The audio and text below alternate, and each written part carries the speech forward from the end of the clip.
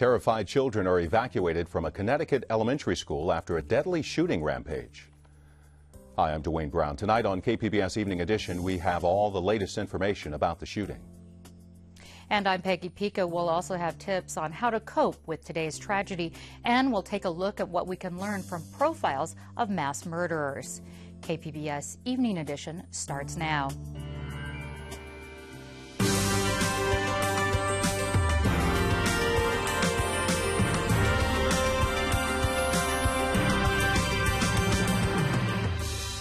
KPBS Evening Edition is made possible by Joan and Erwin Jacobs and by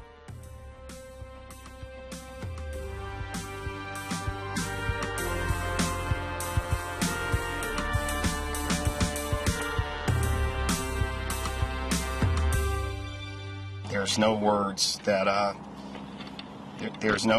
I could come up with that would even come close to describing the sheer terror of hearing that your son is in a place, or your child is in a place, where there's been violence. You don't know the details of that violence, you don't know the condition of your child, and you can't do anything to immediately help them or protect them. It is a powerless and terrifying experience.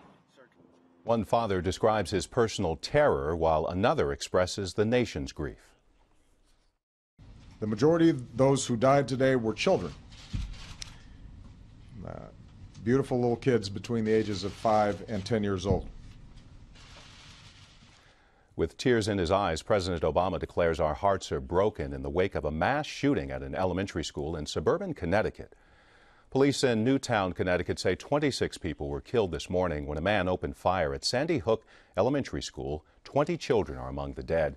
The gunman took his own life. Police say there was one other victim at another scene, bringing the total to 28 dead. They haven't officially released many details about the shooting so far, but NPR says it's confirmed the shooter was 20-year-old Adam Lanza, the son of a teacher at the school.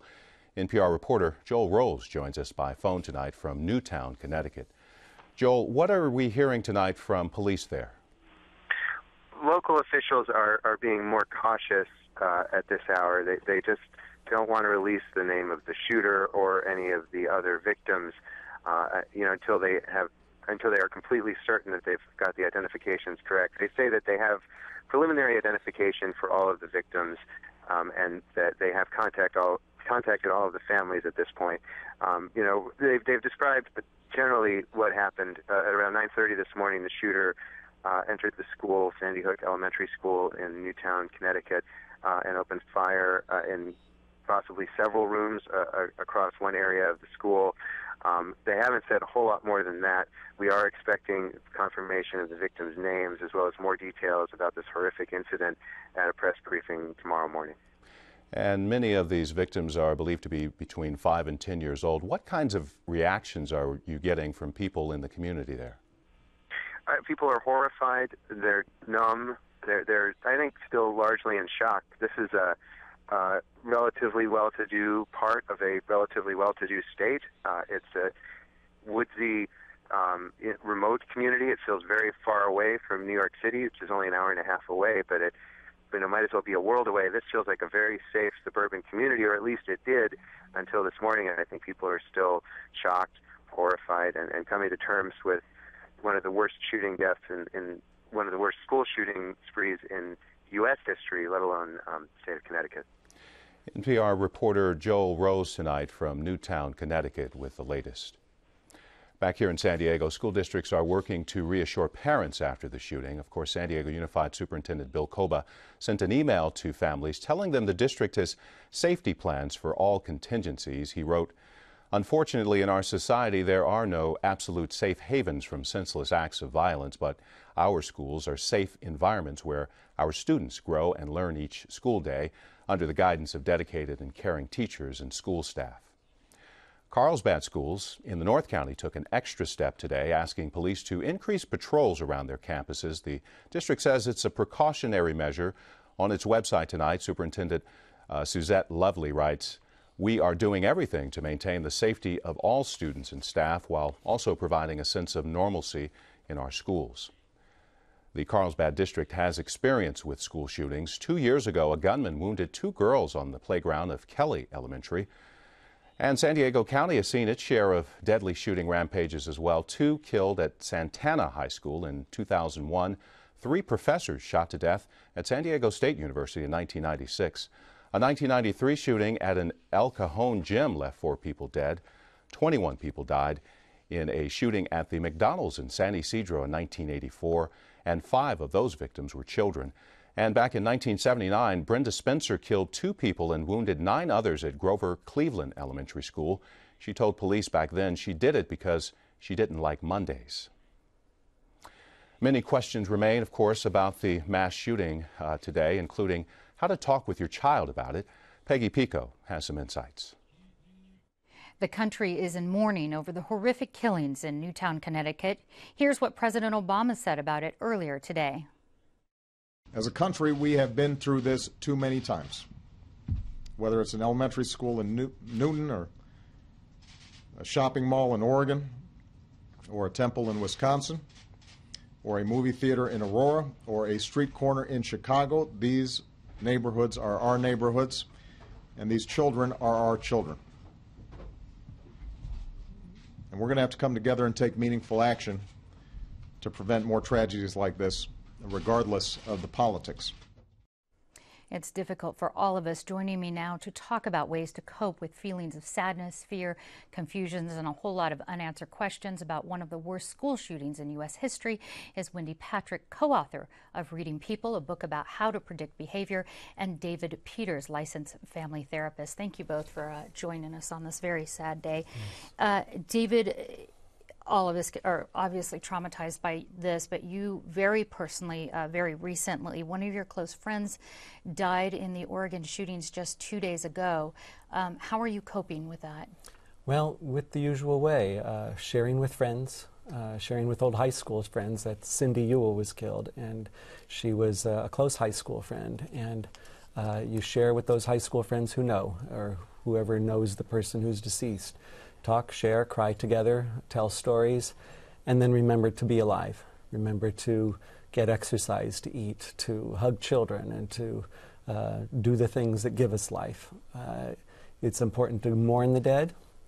I always tell my clients, grieve purposefully, and then stop grieving and move forward and enjoy the day, or enjoy what you can, and then take another time later to grieve again. It could take weeks or months if it's someone close to you. It was only 2 days ago that this happened, and now this. Children, how do parents talk to their children about what's happening? Yeah, this is a real important question. I would say to parents who have young children who don't know yet what's gone on, to don't tell them. You know, the smaller the child, the more you want to shield them from this. And so some children will be coming home from school knowing about this. They'll have heard. And the important thing is to find out what they know first. Tell them, what did you hear? What did you see? Let them tell their story. You can confirm what's true and disconfirm what's not true. And then the rule of thumb is you only tell the children as much as they are capable of understanding. Sort of age specific. Age specific. It's very important. And we want to be leaders in our homes. It's very important for us to be strong. We don't want our children, small children, watching TV right now if it's the news. We won't want our children seeing us break down if we're having our moment of truly breaking down, crying with friends or whatever. This is a time for the children to experience us as confident. And then if they want to grieve, if they've seen something on TV and they're scared, it's important to talk with them, reassure them that they're safe. And you can honestly reassure them that they're safe because for the most part, statistically, our schools are safer than they've ever been in 20, 30 years. Pretty much since the 70s, and we'll come back to that, I hope. But Wendy, so this Oregon shooting, the shooting in Wisconsin, the shooting in Colorado, how is this one particularly stood out for you that is different? You know, there's obviously lots of similarities because they're all senseless in making the point that there's nothing to be gained by going in and shooting up a school or a movie theater or what have you. You note that this young man, however, was wearing a bulletproof vest. It's different than some of the other shootings where somebody goes in expecting to be killed, death by suicide, basically is what we call that. One of the other things that I think distinguishes this is Matthew Holmes, for example, the Aurora, Colorado shooting. Many people say that was a call for attention. There was a lot that he did to sort of glamorize a character and the outfit and the costume and saying I'm the Joker. Very different than this, where we're hearing rumors of a motive. Right. Let's talk about your book. It talks about being able to read people and their characteristics. What can we learn from all of these instances? Is there a profile that a mass murderer, and I'm not talking about today's because it's too soon to tell, right, that we can learn from these previous shootings? That's a great question, Peggy, because what happens in this, it's the same in every case. First of all, we hear these rumors about, well, neighbors say he was such a nice guy, he was so calm and sweet and kind. But as investigation continues, we start investigating someone's online profile. We hear about things like sending the famous spiral notebook that Matthew Holmes allegedly sent to the psychiatrist. We begin to learn more behind the scenes that let you know that even the college graduate, as in the case of the Oregon shooting, PhD students, the case of Aurora, even well-intentioned, in some respects, intelligent people are capable of strategizing this kind of violence, which is scary. It's not somebody who just does it aimlessly, but somebody who plans it. It is scary, and I think one of the things is that in this particular case, because and I might cry about this, because of the children, I think it holds different significance. So what do we need to know to sort of get a hold of this and sort of comfort ourselves? Yeah, this is hitting people in a very different way because it's children. It's a large number of children, and we expect our children to be safe. We expect our children, we hope our children can be protected. We're going to be watching video of many grieving parents. And so I think it's important to take our time with someone close, a friend, a relative, a husband, a wife, and do the crying we need to do. It's important to be real with those emotions and let that out and then gather ourselves together when we're with our children. When we're with our children, we can be leaders, we can be the answer, we can be those that soothe and protect. All right. We are out of time, and obviously I need a little soothing and protecting myself. I'll take you up on those. I hope we all will. So thank you both so much for talking with us today. Thank you. Thank you, Peggy.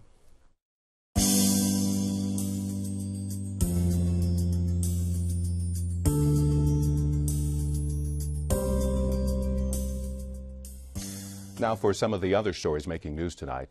Los Angeles City Council has delayed stepping into the fight over the troubled San Onofre nuclear plant in the North County. They were expected to consider a resolution Friday urging federal regulators to hold hearings before letting the plant go back online. San Onofre has been shuttered since January. LA Council members are delaying the resolution for more study. The family of a slain Border Patrol agent is suing federal officials over the botched Fast and Furious gun operation. Agent Brian Terry was killed in 2010 in Arizona. The murder weapon was traced to a failed program to catch gun runners. San Diego Congressman Darrell Issa is leading the investigation into the program. County District Attorney Bonnie Dumanis filed charges today against 28 alleged cartel members accused of running a cross-border methamphetamine smuggling ring. Fronteras reporter Adrian Florido joins us from the News Center with more on this case. Adrian, tell us about the Knights Templar cartel. Who are they, and why did the DA and federal agents target them? Well, the Knights Templar cartel is a shoot-off of a more established cartel known as La Familia Michoacan. According to the DA, it's a shoot-off that has been smuggling really large quantities of methamphetamine and other drugs into the United States by way of San Diego. Today, the district attorney announced charges against 28 people. The charges were the result of a 2-year investigation undertaken in partnership with a drug enforcement agency targeting members of this cartel operating here in San Diego and across Southern California. And the DA and DEA are describing this as a major blow to the cartel. How big of a disruption is this to their alleged smuggling business? Well, you know, it's really hard to tell. I mean, they did file charges against 28 people. They've arrested 15 of those as of now. The rest are still being sought by authorities. But today at the news conference that the DA held with the DEA agents, they didn't really go into specifics about the roles that each of these defendants played within this cartel. The DEA did describe them as mid to high-level kind of drug traffickers. but it's hard to tell, how big this cartel is and how many more people they have at their disposal, both here in Southern California and south of the border. And as we've so often seen, when these big drug busts happen, a lot of times the people who are taken out by authorities are just replaced by people who the drug cartel recruits to replace them. And so it's hard to tell exactly how big of a blow it'll be. The DA says it's a big blow, but I guess we'll just have to see. Our Frontiers reporter, Adrian Florido. Border Patrol says it won't do any more translating for law enforcement agencies. The new directive comes after criticism of agents along the U.S. border with Canada who were called to translate for police departments. Immigrant rights advocates say agents use those opportunities to deport illegal immigrants. The new rules are not expected to have much impact on the border with Mexico. Agencies on the southern border usually have plenty of Spanish speakers. The number of homeless veterans declined nationally in this year, but as Peggy Pico finds out on our Friday roundtable, the number of homeless vets in San Diego is going in the opposite direction. The U.S. Departments of Veterans Affairs and Housing and Urban Development report a 7% drop in the numbers of homeless veterans throughout the U.S. this past year, but not in San Diego County. Those numbers actually rose here. Joining me on our weekly roundtable with details from a recent report is Jeanette Steele of UT San Diego. Jeanette, thanks for joining us. It's my pleasure. How many homeless veterans are there in San Diego right now? Right. So on one night in January, every year they count homeless veterans, and they discovered that there were a little more than 1,750 in San Diego County. So that's up. It's up about 100 from the prior January, yeah. Now, more than 1,000 veterans attended San Diego's Stand Down this past summer. We can have some video of that so people can see that. How do the numbers of homeless vets here compare to the rest of the nation? Right. Well, what we can tell is that San Diego is one of the biggest concentrations of new veterans, of post 9/11 veterans, and we know nationally that post 9/11 veterans are about 9% of all homeless veterans, and we know that 5 states, including San Diego, or including California, have the most, more than half of the nation's homeless. So yeah, those are Texas, California, and Georgia, I think. New York. Yeah, so we're in the upper echelon. Well, Right. what does the VA say that's behind this higher numbers of veterans, especially here in San Diego? Right, and why is it in contrast to the national trend? You know, they don't have really good answers, but here are some elements that might be high unemployment here. And as we know, unemployment among young veterans is higher than the national average. We know that thousands of Marines and sailors are discharged here in San Diego every year, and so they're concentrated here in that kind of fragile time when they're trying to figure out how to become a civilian and trying to get a job. And then we also know every year it seems like more people go out and want to be part of this count that they do every January. And this year there were like 750 people went out to do the count. And so there's one theory that if more people are counting, they're necessarily going to find more veterans. So that might be that they're going to find more. Just it's not necessarily that there's that much more. We just may be counting them a little more efficiently. There are more people counting, yeah. Okay. What about in San Diego? Is there anything else, let's say mental health services, lack of ability to get these services that people need, that you think maybe could contribute to the problem of us having kind of going against the national trend? Well, the VA, the VA has this program to try to end homelessness among veterans by 2015, and so they're pouring a ton of resources into it. And so the problem is just really, are veterans plugging into these resources? And some of the reasons that they might not be plugging into the resources are substance abuse, not just not knowing about the resources that are there, and just not being kind of ready to address whatever issues are in their lives that are not allowing them to have a normal life. Let's talk more about that, because it's President Obama who started this. You and I were talking years ago, but by 2015, that's only 2 years from now, he said he wants to end homelessness among veterans.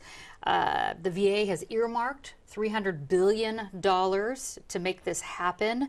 Here in San Diego, there's some programs, some new programs. Right. So what's out there as far as what's new for veterans? Right. So in the last couple of years, they have announced some new programs that are here in San Diego. One of them just last week, VA Secretary Shinseki announced they were going to triple the amount of funding for it. It's called Supportive Services for Veterans and Their Families. And basically, this is a program that's only maybe a year or two old. It's here in San Diego, and you can basically get help for like covering your mortgage, help kind of it's a bridge help if you need it to try to not fall into becoming homeless and then chronically homeless. Another program is a demonstration program. Here it's trying to focus on young vets. We're one of 5 cities in the nation that has it, and this is a similar kind of thing where they'll give you bridge money to cover your utilities or your rent so you can stay in your house. And then one of the more exciting things and expensive is this Aspire Center that the VA plans to open in the summer in Old Town. We're one of 5 in the nation that were funded, and it's a 5-year project, and it's going to be 40 beds, and it's for younger veterans who need more help than just outpatient therapy, but don't need to be hospitalized at the La Jolla VA. Where should families turn if they realize that maybe somebody in their family member who's a veteran is struggling? How should they reach out?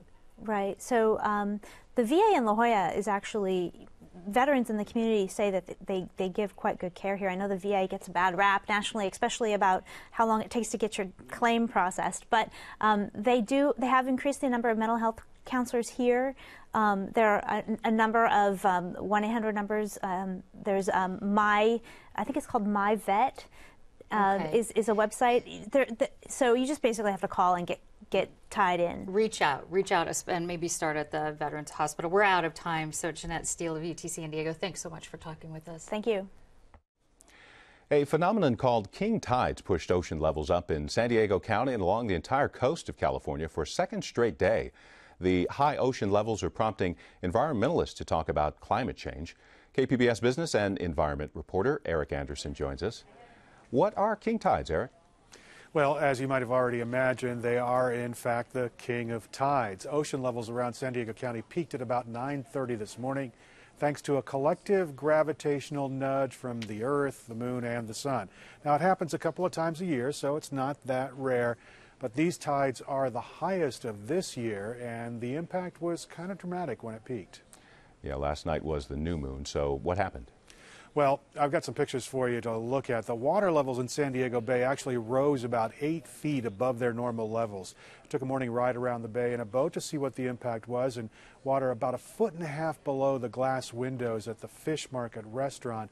Bayside homes in Coronado had steps and patios completely submerged. Some pocket beaches along the bay were underwater, and the wetlands near the South Bay power plant were completely submerged. Okay, so how does climate change fit into this equation? Well, Coastkeeper's Travis Pritchard told me that this could be the new normal if climate change pushes up the level of the ocean. And that could have a huge impact on life near the coast. He says add in a high tide or a storm surge on top of what we had today, and it's easy to see how flooding could cause some major problems. He says other areas would be affected as well because those higher ocean levels would submerge storm drains that now empty into the bay, and that would back up and flood neighborhoods that are some distance from the coastline. Pritchard does say it's kind of a warning light for the future. KPBS business and environment reporter Eric Anderson. Stormy weather also tends to bring bigger waves. The Weather Service says we can expect rain through the weekend. Inland temperatures will be just a bit colder than the coast. The winter weather advisory for the mountains has been extended until tomorrow morning. It looks like the desert will be our dry spot. I'm Margaret Warner. On the next news hour, a reprieve from deportation for some young immigrants, plus Shields and Brooks. That's Friday on the PBS NewsHour.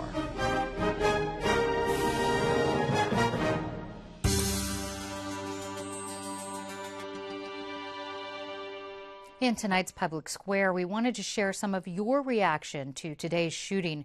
Through the Public Insight Network, we asked you what you think we can do to prevent more horrific tragedies like this in the future. P.T. Zeitniger said, we have to accept as a society that there are people with chronic mental health issues and provide them with effective ongoing treatment, just as we do for AIDS, heart disease, diabetes, and other chronic conditions. Several people brought up the issue of gun control. Nadia Bernardo Lombardo said the best way is to reevaluate access to weapons and the whole Second Amendment, which was written in and for a very different society and times. Centuries have passed. It's time for some smarter ways of self-defense. And Jason Verwaldi wrote, I personally believe that staff need to be armed. It's a deterrent that with proper ongoing training works and works effectively. An armed assailant needs to be met with armed resistance. KPBS will explore the issue of gun control and safety next week. You can join in on this conversation or comment on any KPBS news story by following us on Twitter, liking us on Facebook, or just email us at publicsquare@kpbs.org.